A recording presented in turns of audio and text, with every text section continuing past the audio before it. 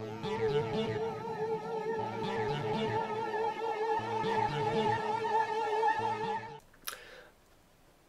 my name is Sean Beasley, and I'd like to show you a little tool that OTRS has in order to help you get some test data, and yeah, so that you can kind of see how the system works. When you first install OTRS out of the box, it's very empty. There's just one ticket, 4 queues, one user. Here I've added the super admin user so that the error message about not working with the root user would disappear.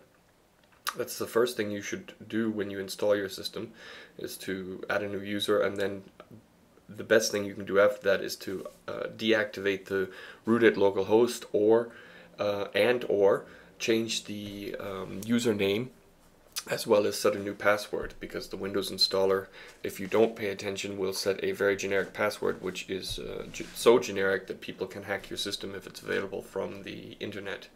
So, in order to get some test data going in our system, we have to open up the Start window, or the Start button, the command prompt. Then we'll go to the install directory of OTRS. Here, I've installed it directly to OTRS. I would recommend doing that when installing OTRS on Windows, so that you can avoid the problems of spaces in the file names, and generally things that tend to happen or errors that tend to occur when you work with an OTRS system that's installed in program files x86. So here we're going to go to OTRS, and then go into the bin directory. And there's if you've used the Windows installer, the Perl binary is in your path. The MySQL binary is not in your path. You can go ahead and set that if you wanted to, but here we're just concerning ourselves with this so-called fill-up script. So we'll call the Perl binary, and the script's name is OTRS, and we're just going to use autocomplete here by pressing tab, FillDB.pl. If I want to know how to use it, I can use the -H for help, and it will give me a list of options that I can set: count of groups, count of users, count of queues, and count of tickets. I'm going to go ahead and set up, just a couple of hundred tickets here. Now, one thing you might want to consider is when you're using this script, it's not only the duration of the run is not only based upon how many groups, users, queues, and tickets, but more explicitly about the articles, because there'll be a random number of articles generated for each of these tickets. Additionally, free text fields might be filled, or owner assignments, they're going to be closed or open, so they'll have a couple of different statuses. So let's go ahead and set this up. I want to have 10 groups. I want to have 30 users. I want to have 45 queues, and I want to have, let's go with 1,000 tickets, and then let this puppy run. If you have created any test tickets and you want to go ahead and use this script, that's fine as well. You will get a warning message that your system seems to be productive, and you'll have to force this script to run, and then it'll run. So basically it'll destroy your system, anything that you might have tested up until that point. So please be very careful when considering using this script. So as we can see, he's finished. And if I go to the admin box and run select from ticket,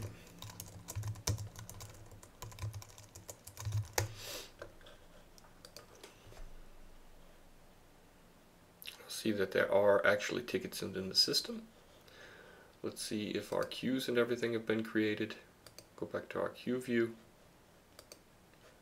Apparently this script has had a problem. There are queues and they are set to valid. Then what's the problem? The problem is then we don't have our group assignment for our admin user. So we'll go back to admin and go back to agent and groups. We'll take our admin super user, give him read-write permissions on our queues, our groups that we've set up. We'll log out.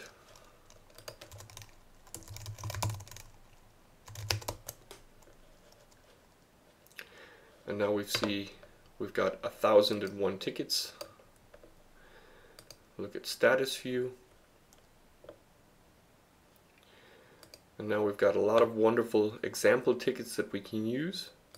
There are no email articles that are included. These are all web articles, so you won't be able to use these to test the email function. But what you can do is you can, for example, test the owner function. You can choose a new owner.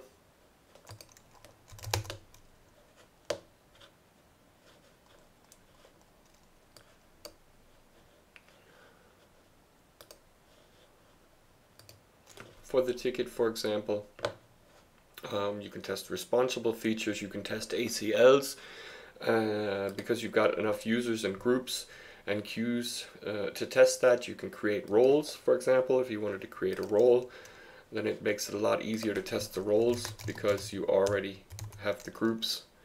So it's just a little bit of an aid in getting a viable test system up and running. So here I can add my agents to a role, for example.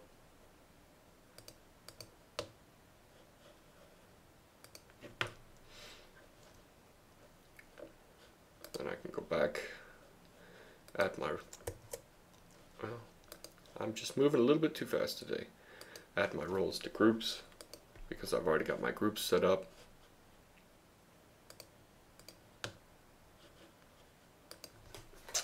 Yeah, that's just about it for this script. It's a nice little tool, and I wanted to demonstrate it to you guys because I'm going to be also doing a migration video from OTRS 3.0 to 3.1 on Windows, and that's why I wanted to have a little bit of data so that when we do the upgrade script for the 3.1, that you guys get kind of an idea, a small feel of how long the script would run for 1,000 tickets, for example. Okay, I hope you enjoyed the video, and keep tuning in. Thank you.